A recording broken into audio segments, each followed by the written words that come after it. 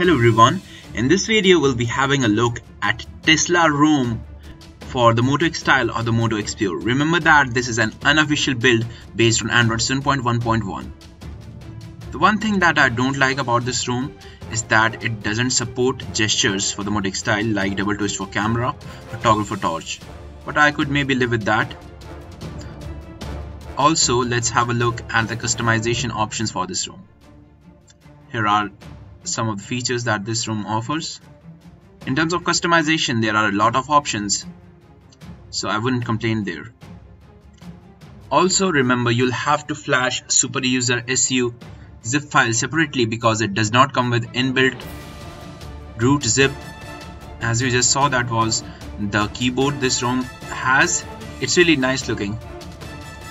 So that's it for this video. If you liked it, click on the like button and also subscribe to my channel for more such videos.